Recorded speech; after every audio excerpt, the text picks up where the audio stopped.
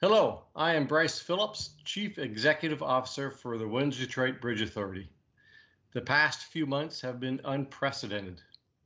The COVID-19 pandemic has impacted the lives of people around the world. On our project, the health and safety of our employees, contract partners, and stakeholders was and still is paramount.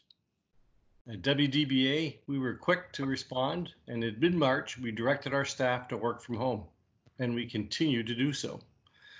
As well, Bridging North America implemented procedures to mitigate the risks for those staff and subcontractors who have been working at our construction site. Thus, as an essential infrastructure project, we were able to continue our work.